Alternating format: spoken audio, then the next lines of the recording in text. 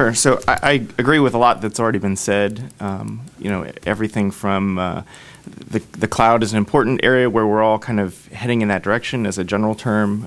We are seeing a lot of adoption around infrastructure as a service and a lot of talk around platform as a service and software as a service as well.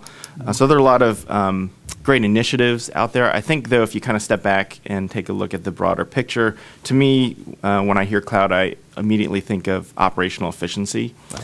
And kind of redesigning or re-architecting, as the term was thrown out, how we're doing things and kind of taking a look at it from that perspective. And I think that from the Red Hat perspective, we want to help our customers have the opportunity to maximize their potential, I guess you could say. Mm-hmm. So we're trying to make sure that that customers who adopt Red Hat technologies and are aiming towards cloud computing, data center consolidation, are not locking themselves into dangerous parts or dangerous strategies. So.